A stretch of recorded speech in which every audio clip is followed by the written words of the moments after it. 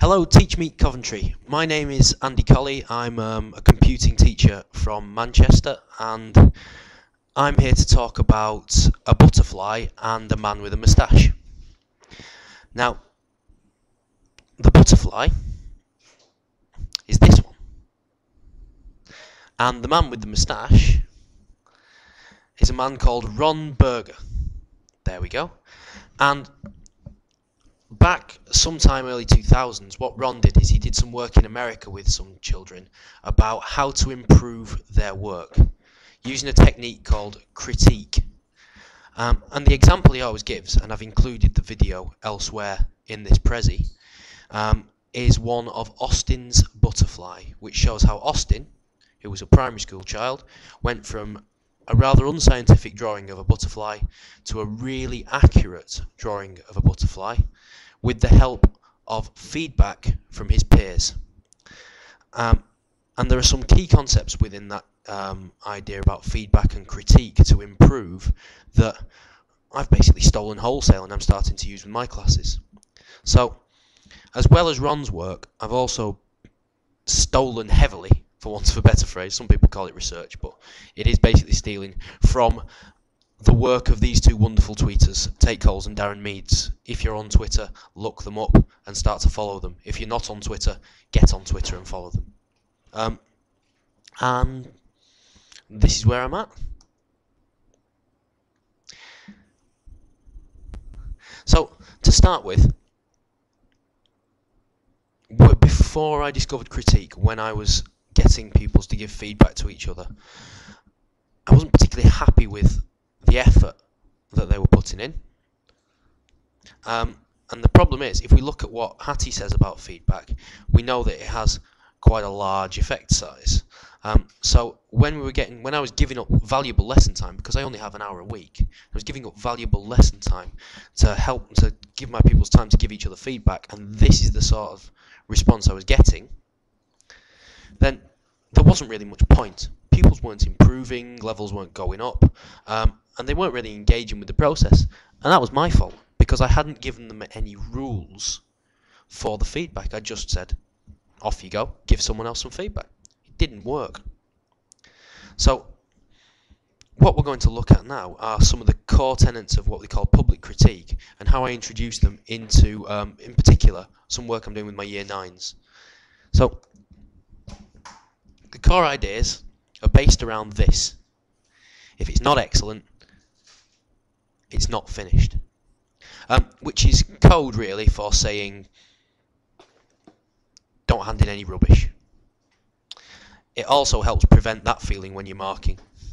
Not altogether, but it does have an effect. So, once we've got, if it's not excellent, it's not finished, we start to think about, that's going to take us time. It was really difficult to find the time within our week lessons, but we did it. We took the extra time. We had a lesson of critique on someone else's work first, as in a whole class critique, and then we made time for pupils to be able to swap over pieces of work and really dig deep. But in order for them to dig deep and give quality feedback, you have to be really, really specific about the success criteria for the piece of work they're feeding back on. This is an example of some success criteria I put up for a piece of work about future technology. So I made it really clear what I was looking for and what they should be looking for and what level that related to as well. Then you establish the rules, which are: be tough on content, be kind on people, or soft on people rather, because it's not a personal attack on you, even though you spent ages on this piece of work and put lots of effort in. It is a way of helping you improve. And secondly, be kind, but be specific. We're not just saying, I like the colours here. What area of the work are you giving feedback on, and what specifically about the work could be improved? And finally, be helpful. If you're saying it could be improved, give suggestions for how that could happen. So, we also started to include something that I use with my classes called the banned list, which is a group of words that we do not use in answers if we can use a keyword instead. That's the band list at the moment. It's getting bigger. And we started to see an impact in terms of students were a lot clearer about what I was looking for. Because they were looking for success criteria in others' work, they were more likely to include it in their own.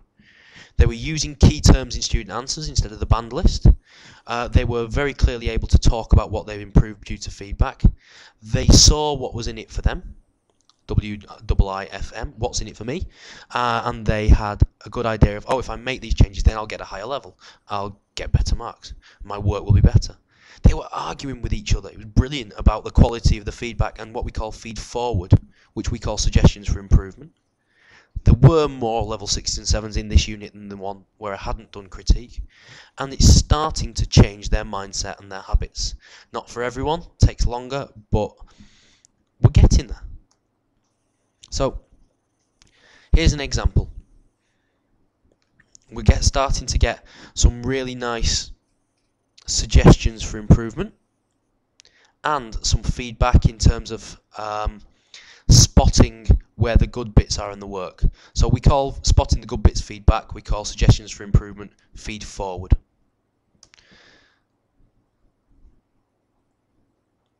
And they're even not being personal, so it's so instead of you could have, the information could have been or could have been.